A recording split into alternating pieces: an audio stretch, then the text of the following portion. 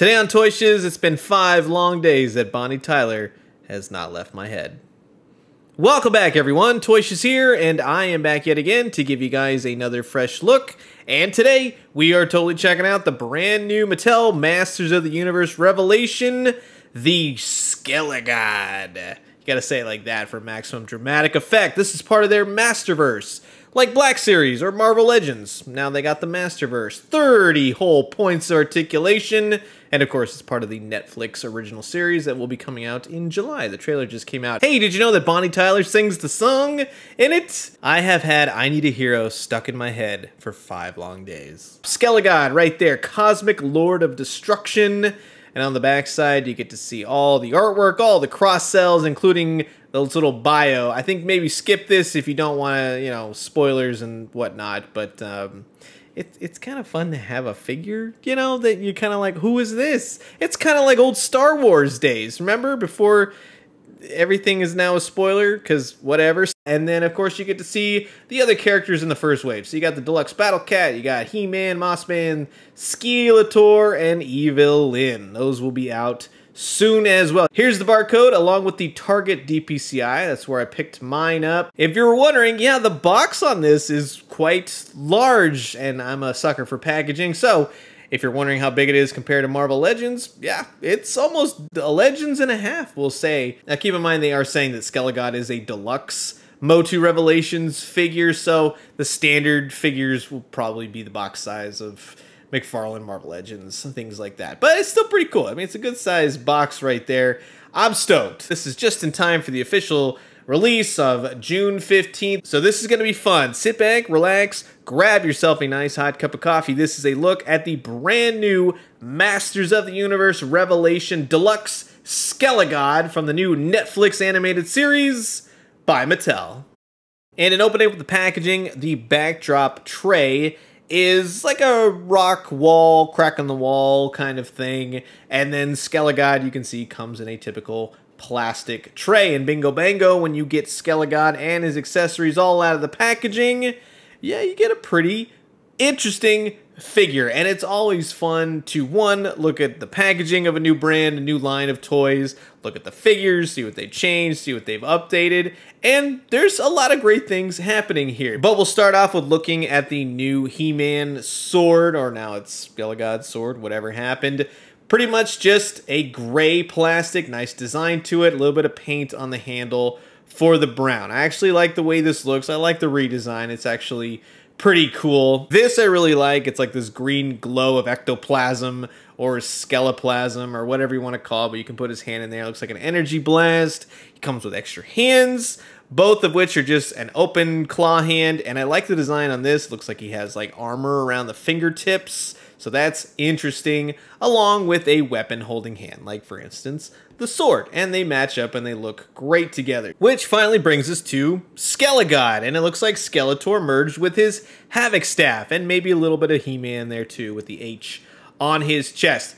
He's a very cool designed character. That, I'll recommend him all day. It's a very interesting looking design. It's cool, you know? It's cool. That's all I can really tell you. As far as the articulation, it's got, yeah, 30 points of articulation. It's got a great design, great Skeletor look to him. He's got peg holes on the bottom of his feet. He's got like this owl kind of thing, or skeleton owl, or whatever it is. The joints on everything do feel a little bit gummy. We'll just say a little bit in the arms.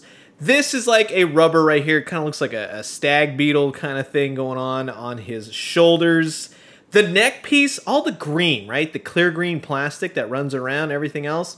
You would think that that would have been glow in the dark. Why wasn't that glow in the dark? And if I'm being completely honest with you, the cape is odd. It seems like an afterthought. It's like felt. It's multiple layers of felt and cloth. And it's got little weights right here. These little diamond things are plastic pieces on the cape. It's an interesting design, but I'm not sure that it really works. Like I said, it feels like an afterthought to the actual figure. It's not terrible by any means, but I just wish it could have been a little bit better, maybe cohesive with the figure in totality, because as it kind of stands, it kind of looks like you just put it on there. You know what I mean? As far as the articulation goes, you get this nice rotation from the head, especially with these giant ram horns to him. And its little divots around the armor actually help. They don't hinder that. So when you turn it left, right, up, down, all that kind of stuff, yeah, you don't run into it hitting otherwise, you know, the armor and stuff. The armor can be a little bit loose sometimes, especially when you move him around in the shoulders. So that's kind of a bummer. It kind of hooks around his neck. I'll show you all that in a minute.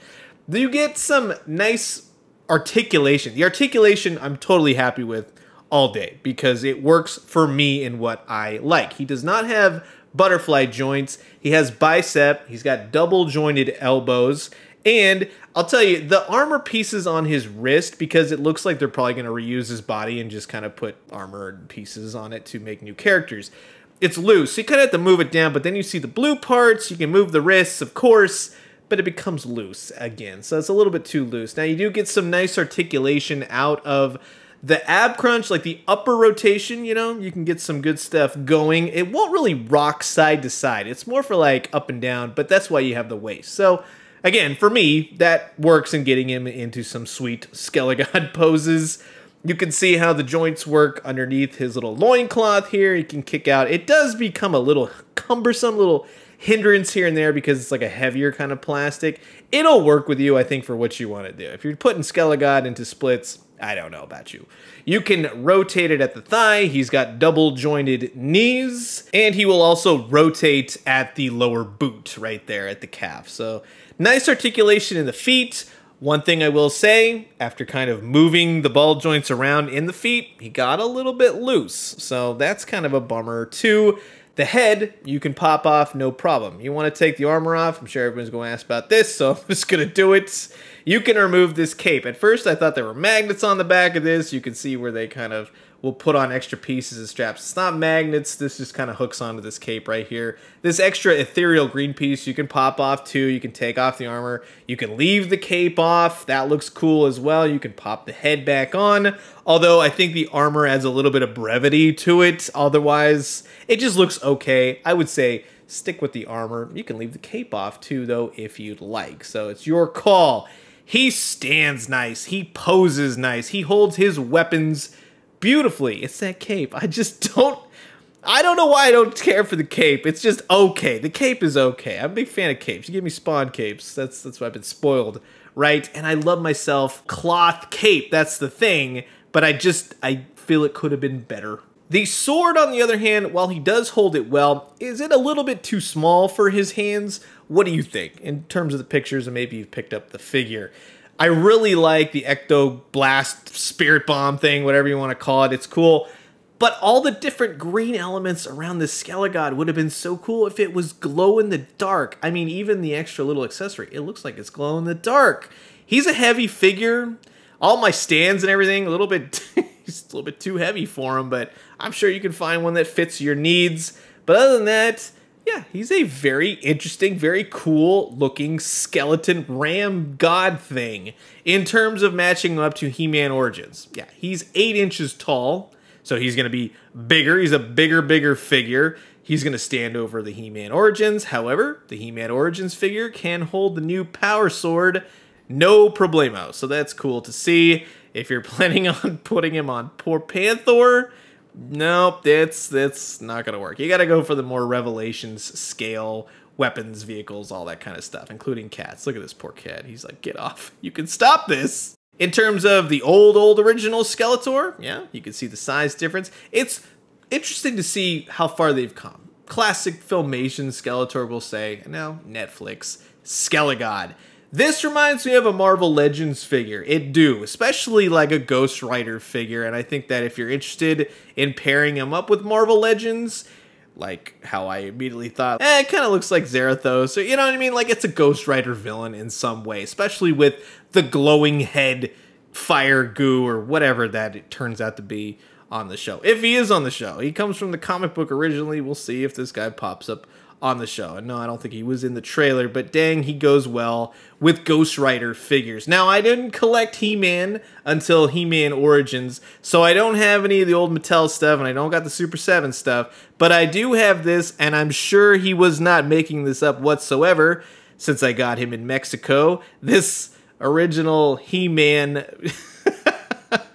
figure prototype. Yeah, okay. I had to have it. This was sitting there, one of those like weird shops. But yeah, it's like I said, he's 8 inches tall. He'll go, I think, perfectly with the other Mattel Super 7 style He-Man classics. And then, yeah, if you want to put him next to Castle Grayskull, the thing I like most about this figure is that he's so different looking. He's just a very cool Masters of the Universe figure, and old Skeletor is jealous up at the top. Spawn, yeah, this guy could be a Spawn figure too if you really wanted to go that route. I just think that the skeleton face, the ram horns, just the armor itself lends itself to a lot of different variety if you didn't want to keep him for Masters of the Universe. And you can put him with Donatello too for my money. This is a very cool figure. This is cool to see a new character, a new line. It's always fun to kind of go through them, look at the boxes, look at the articulation, look at the weapons. I would say, my nitpicks aside, I think you'll be very happy with this figure.